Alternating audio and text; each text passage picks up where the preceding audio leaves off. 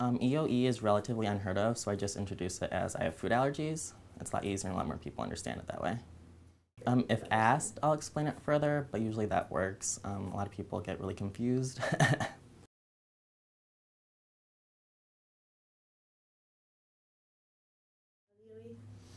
Yes. If I introduce EoE as food allergies, it's generally easier for them to accept it. I've never been treated differently because I have EoE. I just feel like food allergies are pretty common nowadays, so if I introduce it as that, people are relatively understanding.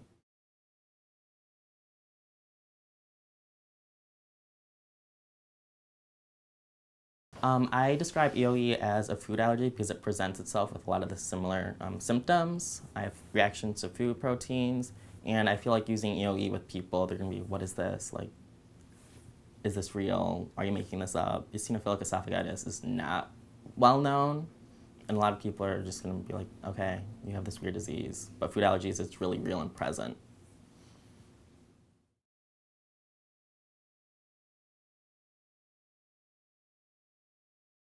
When I go out with friends, going out to eat, I have a little app, it's like Find Me Gluten Free, and it has like sections like dairy free, soy free, so I try to use that to make sure I know where I can eat.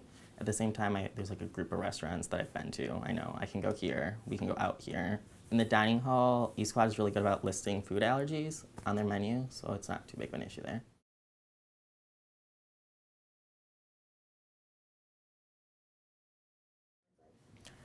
It's really hard to date with food allergies. You just can't really go out much, so I don't really go out to dinner for dates. Socially, I have to be really conscious if I go out to a party, like you can't drink beer or grain vodka. You just have to be really aware of what is going on and what are you putting in your body.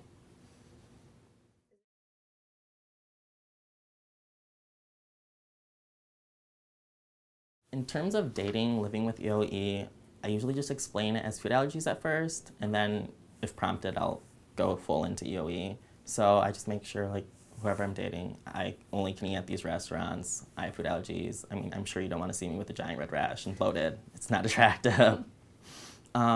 Usually people have been relatively accepting about it. I mean, but for the most part, it hasn't been a big deal.